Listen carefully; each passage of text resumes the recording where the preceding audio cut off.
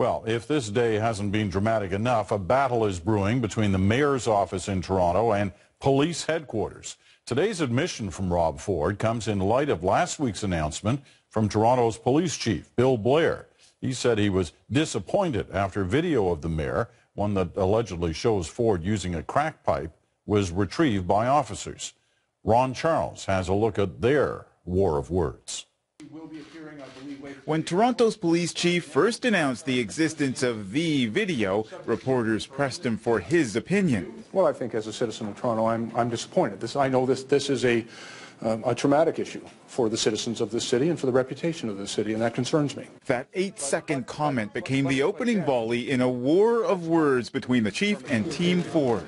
Rob Ford's brother, City Councillor Doug Ford, often speaks for the mayor, but today he said he was speaking for himself and demanded the chief step aside. We have the most political police chief I've ever seen.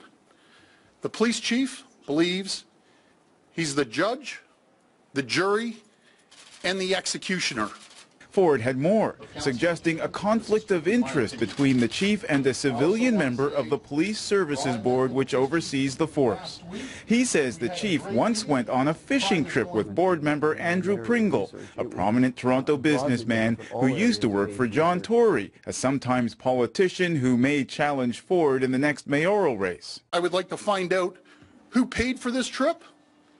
I'd like to know if there's any conversations about police issues during that trip. I'd like to know if there's any issues discussed about the mayor. Later in the day, it was the chief's turn. I have a responsibility to uphold the law, and I can't be deterred from that by personal attacks, and I'm not going to respond to personal attacks. This battle between the city's top politician and top cop is so unprecedented, some city councillors seemed at their wits' end. There's nowhere they'll stop attacking when they attack the chief of police.